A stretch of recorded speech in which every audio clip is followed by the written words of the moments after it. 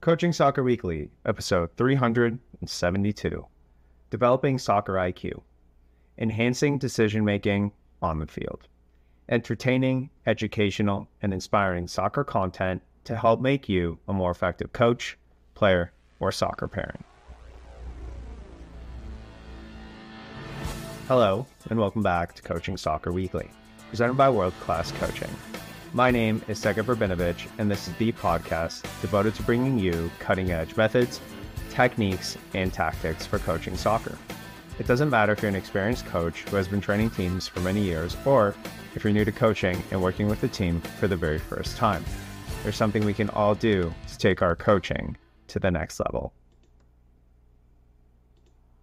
Well, welcome back to the show. It was an interesting weekend. It was the long weekend here in Canada, and I didn't have games Saturday, Sunday. I did have something on Monday. I went to a girls tournament. Again, I'll talk about, that's something that I'm kind of working on, and that'll be something that's going to be clear. Probably in the end of August, start of September, I'll start talking about it. But regardless, it was a futsal tournament in a gym. It was 2012s, 2011s. Girls, and it went from about 10:30, 11 in the morning to 8 at night. So really long day. And I just got to watch a lot of different girls playing different teams and stuff like that. So it was really interesting to watch. And, unfortunately what I saw was the same thing with every team. It was essentially who was the better team at passing. Didn't see any 1v1 moves, any deceptive dribbling. There wasn't a lot of, taking players on. It was just, if you made a mistake and didn't receive the ball the right way, or you made a bad pass, then that usually ended up in a goal. So it was a little disappointing to see that, the girls' game with the girls that were there, they just weren't, at that stage where they were encouraged to be creative, be brave on the ball, and really try to stand out. It was really difficult to find a player that stood out that whole day, and I think that's not good. If these girls want to take that next level into university and college, and every single other player in that showcase is able to pass and receive, which they should be able to at that level. What sets you apart from that 6,000 players that are trying out for, that Division I school? And it's got to be you doing something special. And I just didn't really see that. So still a really good experience. It was nice to see teams that weren't my teams and just watch a youth game and not really have a interest in, a specific team or specific players. And it was a really interesting, interesting Monday. But other than that, really great weekend, time off. And now the season starts. This weekend, we have all our teams playing. So we have our 2-tier 1 teams playing, our U9s and our U10s. And then our U11s and U12s are playing as well. Those teams are the U11s and 12s are playing in Tier 2. We only have one team in each of those age groups. We have a Tier 1 and a Tier 2 in 2013, which is that U10, and the Tier 1 and Tier 2 in that U9, which is our 2014, 2015 team. So excited for that. I'll be able to be at, I think, 3 games this weekend. I'm really going to try and get to as many games as I can. We have 2 home games, and the U9s are still in festival format, so they'll get 2 games about every other weekend is how it works out. But I'll keep you posted, as I always do. This Monday, I also didn't have my VO meeting because we didn't have games, and it was a good break, I think, for parents and players. So, excited to get back into it. And I think I'm going to start filming my practices using VO. There's something that I'm working on as well with that for all of you coaches that will probably be available, I don't know, hopefully within 6 months is really what I'm trying to do. But yeah, I'm going to try and really start to record sessions, rondos, things like that. And then I'm excited to get back into the way that we do things with Vio. Monday night meetings, be able to watch league games, multiple teams playing, able to pick out which teams are doing the right things that we can show in the Monday meeting, and then what things aren't so good and that we need to work on, and showing that in the Monday meetings as well. If you do have a VO, which I'm pretty sure most people do right now, I think it's a really good idea once a week, once every couple of weeks, or even once a month. Have your team meet through Zoom, 45 minutes, and just kind of go through things. When the players watch themselves, I think it's a really, really good way to show them the good things and the things they need to work on. And if you don't have a VO, you can use our code, $200 off. But yeah, thanks VO for being a sponsor of the show. As we really get into outdoor, what I love doing as soon as we get outside is a lot more tactical stuff that we don't usually get to do in indoor. The reason we don't get to do in indoor is because our indoor locations are usually really small, usually futsal gyms and stuff like that. So when I go outside and I have this much space, we really love to start doing some tactical things and really get the players to understand how we play from a tactical point of view. What we've done is we've actually gone and played 7v7, 9v9 games during practices, which is something that I've never really done. And the reason that we're doing that is just so some of these players, the new players, because we have a bunch of new players, they can really see what it's like and really understand the tactical reasoning behind it. Now, I'm going to do my best to talk about how we do it, but essentially the base idea is rondos, right? If you've heard me talk about rondos before, rondos for us are used tactically. Simply put, that is what we want out of our rondos. We want our players to understand how to move on the ball and off the ball, mostly off the ball in rondos. The idea of supporting, losing your player, and also receiving with the furthest foot, communication, all those things are things that we talk about in rondos, along with scanning, which is something that I'm going to talk about a lot today. And all those things come together to really increase the player's IQ.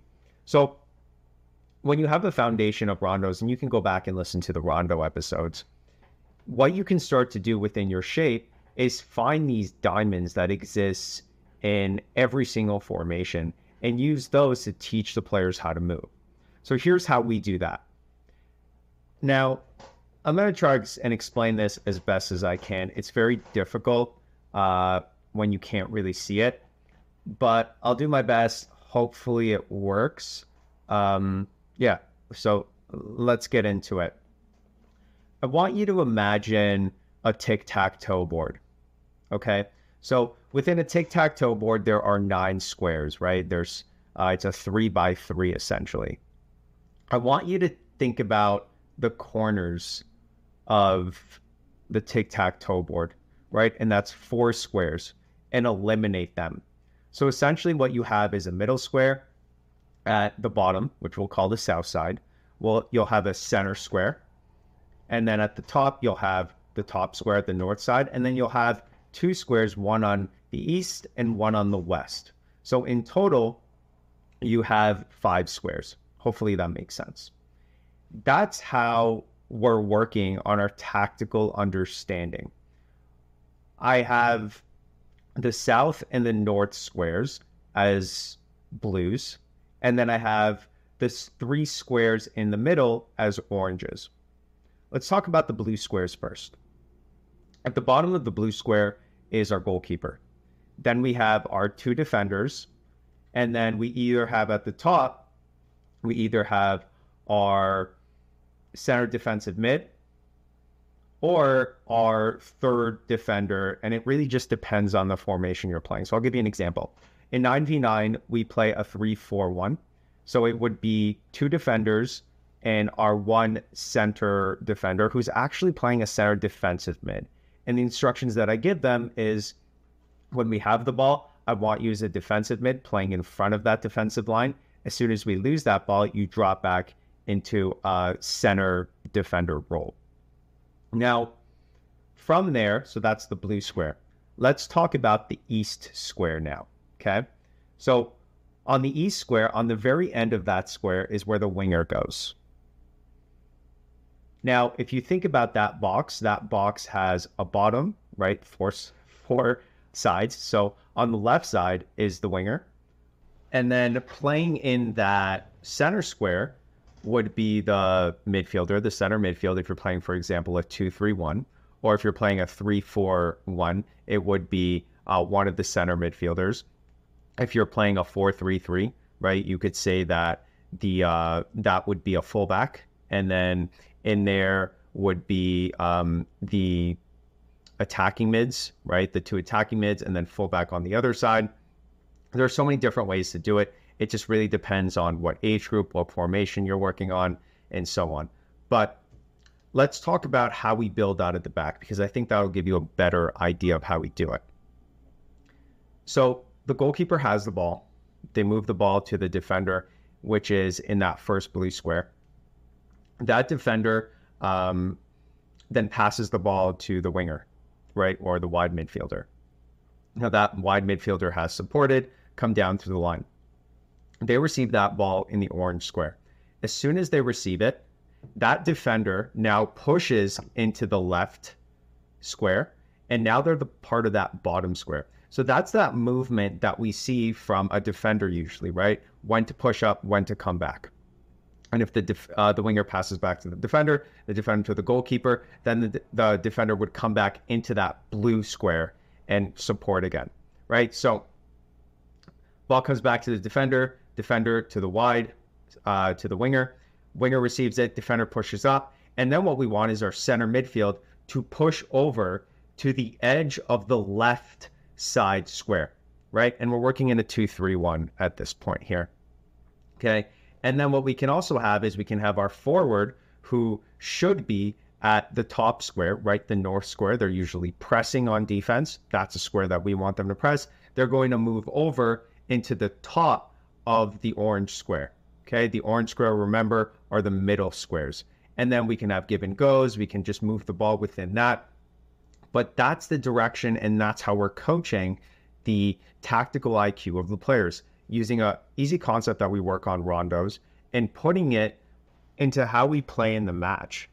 And it makes the game so much easier, because instead of having to worry about, 7 different situations, if you're playing 7v7, or 9 different situations and in different positions and all that, everything is the same because it's just a rondo in a different place of the field.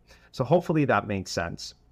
Now, that's only a little part of how we get our players to a high tactical level. There is a really, I think, what's the right word to try and be kind about it?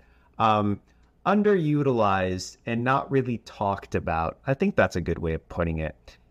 Part of the game that it's just not taught and not emphasized enough. And that's the idea of scanning. If you think about walking through an intersection, right? And before you walk, we learn, look left, look right, look left, look right, and keep looking so you don't get hit by a car, right? You're going to make walking across the street look very easy. But if someone told you to put a blindfold on or close your eyes and do it, you're going to hesitate. You're going to be scared.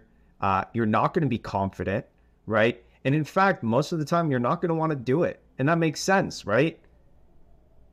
Now, it's the same thing in soccer. If you're not scanning and understanding what's going on around you, behind you, when you receive that ball, subconsciously, you're thinking about that player behind you coming and just, taking the legs under you, pushing you. All these situations that decrease the player's confidence and awareness of what's going on. So we have to add that as a core component of tactical understanding and increasing the IQ level of soccer players. And the question is, well, how do we do that? How do we do that in a situation like this? How do we force players to scan, but not do it in what I call a drill type setting, right? So for me, drills have lines and they're not really game-like. I like to use small-sided games as a vehicle to teach every single concept. And I believe you can. You just have to find the right way to do it. So let's talk about the situation. And we'll go back to an episode that I did about how to create a specific session, right? The first thing that you do is you look for the situation in the field.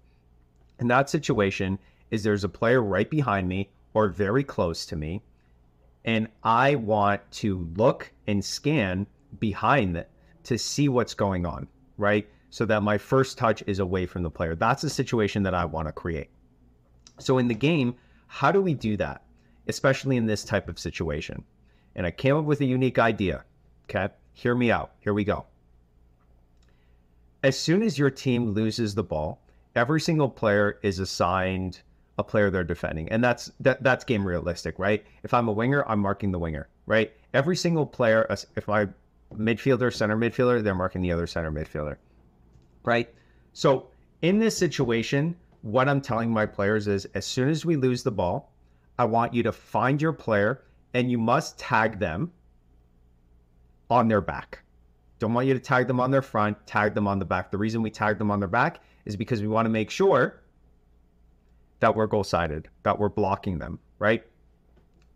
So that's the situation. Now we've created this situation, and that situation is being created over and over and over again without me having to coach it, right? Because I don't want to coach the defenders. I need to coach the offensive players. So I need to create that situation automatically, right? So like a game of tag, as soon as you lose the ball, you must tag your player. And I could even increase that difficulty and say, you have 10 seconds or 5 seconds to tag your player. And if you don't, they get an automatic goal or they get something, right? And that increases the urgency of the transition from offense to defense as well, right? So we can do that. Now, let's talk about scanning and how we coach scanning. First, we have to understand the two principles of scanning. There's two types of scanning, in my opinion. The first one is called general scan. Okay, general scan is that you are scanning in general throughout the game. So generally, you should be scanning. And scanning means shoulder to shoulder. So you're looking from one shoulder to the other shoulder. And that's really important that you define what scanning is. Because if you don't, and you don't use the terminology shoulder to shoulder, then a quick glance behind one shoulder might be considered a scan for some players, but it's not because we want to look at both shoulders, right? So shoulder to shoulder. Okay. Then there is a critical scan. A critical scan is a second before you receive that ball, you're just checking one more time. And it's the exact same thing we talked about through walking through an intersection, right?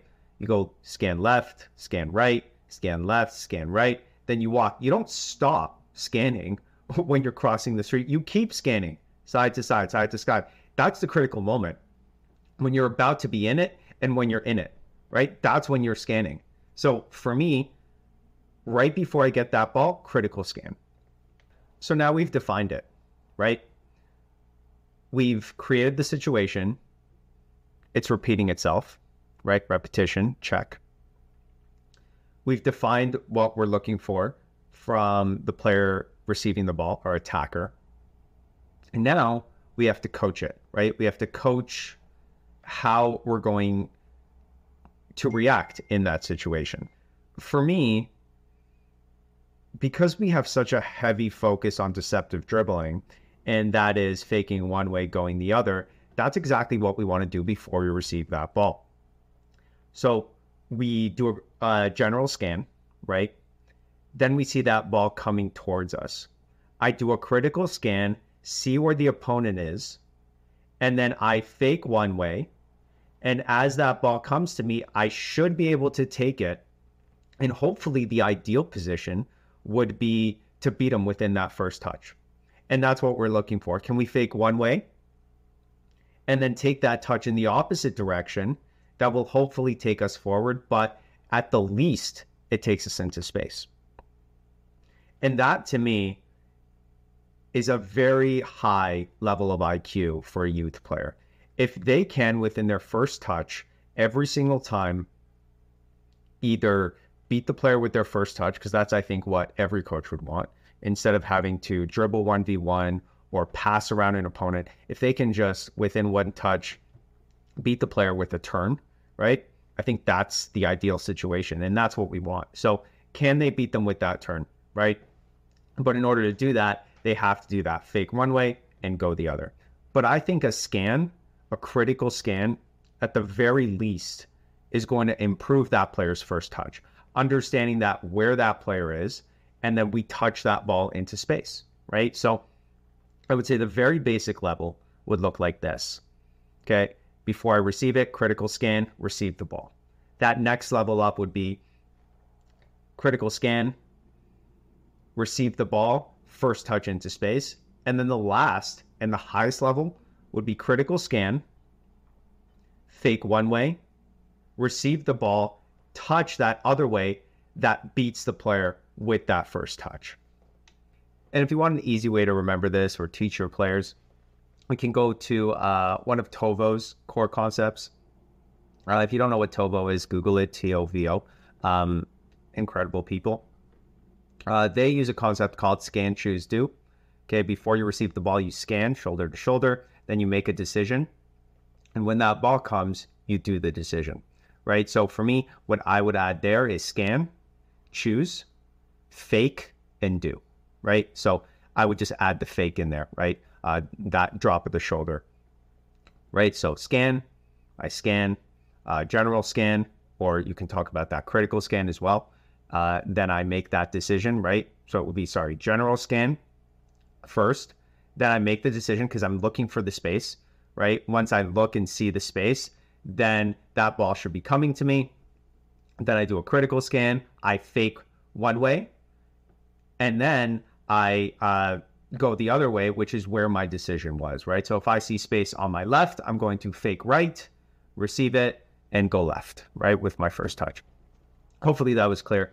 And hopefully that helps and gives you a better understanding of, the reason why scanning is so important, right? Because if you don't know, you can't go forward. How can you go forward if you don't know what's behind you, if you're facing your own goal, which, for example, a 9 would always, most of the game is facing their own goal, right? So if all they're doing is facing their own goal and they don't know what's going on behind them, how are they ever going to turn and do something effective, which is really what we want, especially with our number 9s, with our number 7s, with our number 11s, right? Those players that are in the attacking formation, the attacking phase of play, they're the ones that are usually face to goal most of the time, right? So we want to change that. And we want them to scan. That critical scan is so important. Now, there's obviously other ways to do this in a drill format. And just top of my head, one player at the top has the ball, and then you're playing 1v1 with a goal, right? So that player with the ball makes the pass, and then that player has to make a decision, right? So they have to turn and score. Now, if I was working with 3 players, I would do that all day long, right? I think that's fantastic. But if I have more than 3 players, I don't know if I love that idea. It's just not, it's not the game, It is repeating that part. It's repeating turning. I understand it, but I just can't get myself to do lines anymore. I just can't, for the simple fact that it's not enjoyable. Like the kids just aren't playing the game. They're doing a drill. That's why it's called the drill, and the game is called the game. And I can't put that ahead of the child, right? Fun comes first, and you have to integrate learning into a fun environment. And for me, a drill environment is just not as fun. So I think there's always a way.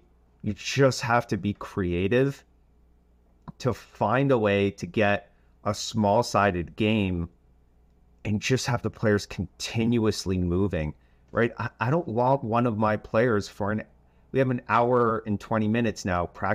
I don't want a single moment where that kid is standing there just passing the ball to someone. I just don't like it, right? The only other way this could work in my head is if that person who is making the pass is a coach. Other than that, I just don't see it as a viable option. I don't, it doesn't make sense to me. Again, the goal of the practice for me is to have the kids play for all of it. In our 1v1 environment, yes, they sit, but it's a quick water break between rounds where the coach is making points, right? The kids are gassed. They shouldn't be able to talk. Like, it's just not that type of environment. And you know what? If the kids are talking, I'll make a point of going, okay, you're talking. That means you're not tired. That's my fault. Instead of 3 minutes, we're going 5 for that next round. Then they'll come off. They won't be able to say a word to each other. They'll be dead, right? So that's really what we're looking at. So for me, that's really important. And being creative, right? That tag in the back, that's creating that same situation. And then that critical scan, right? You can have multiple balls going on, right? So it's more engaging. But from a tactical point of view, I would say that a lot of the game is also not with the ball and understanding how to move when you don't have it, right? So we usually have in these 7v7 or 9v9 games, we have 3 to 4 coaches working on that game, and every single coach has a different part, right? So I'll take, for example, left side of the field, I'll take half of it, and then I'll have a coach on the right side on one side, and then I'll have 2 coaches on the other side. Sometimes I'll even have coaches behind the goalkeepers, talking to the goalkeepers, helping them, because the goalkeeper for us is such an important part of the game. And I want them to talk the whole time, and give specific instructions. This weekend in that girls tournament, there was a young goalkeeper, and she was great, you know, always talking, always this, always that, loved it. But she was using general terms. When the ball went out, she would say, you know, mark up, love the communication. But markup doesn't mean anything, right? If I'm a forward and I hear my goalkeeper saying mark up, I don't know they're talking to me. I'll probably say, okay, I'm a forward. I don't need to do that. Okay. And then if I'm a defender, I'll say, well, oh, you know, the guy's behind me. Okay. I'm marking him. Right. That's not good enough for our goalkeepers. Our goalkeepers, we always talk about making sure that they give specific instructions to specific players. I don't want anything general. Johnny, pick up number 8. Eric, pick up number 7, right? That's what we're looking at. When the ball's in the wing, right? That's when the goalkeeper should be scanning, talking, specific instructions, right? This all has to do with IQ level and just the tactical understanding of what's going on. And for me, that is the component that we're working on in those 7v7, 9v9 drills. Games. Now, I want to be clear. It's not a full session of that. There's still 1v1s, there's still rondos, and then we do those things as well. So it's not like we're done with the 1v1s, 2v2s, but we are spending a lot more time in those environments because we haven't had that when we were indoors. Well, thanks for listening to another episode of Coaching Soccer Weekly. I'm really excited to announce that we have about 420 people coaches in the Facebook group. So if that's something that you're interested in, simply look up Coaching Soccer Weekly on Facebook and you can join that. Super free, which is the best kind of stuff. And the best way to get your information is to get it for free, right? Although I think there's some quality information that you can also pay for. And if that's something you're looking for, I would recommend Audible. You know, I'm not a sponsor of Audible or anything, but I do their monthly plans.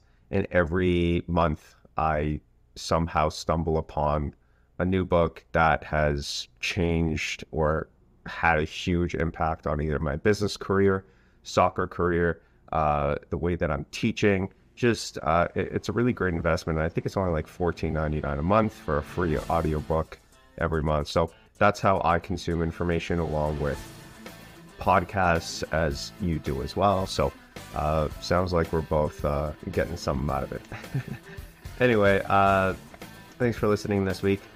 This weekend I have 3 games that I'll be attending. I'll be attending the 2013, 2012, and then our 2014 in that order. So I'm excited to see how things go. This will be the first game that we've ever played in a tier 1, and we'll see how that goes. I'm nervous, I'm excited, but most importantly, I just kind of want to see the competition and the difference between tier 1 and 2, because that's not really something that I've seen before. And I'll share that with you next week. So until then, enjoy the journey, enjoy the moments, but most importantly, enjoy the game. Hey, thanks for watching all the way to the end, and you can check out more of our videos right here. And if you haven't done so already, I would really appreciate it if you'd hit the like button and the subscribe button.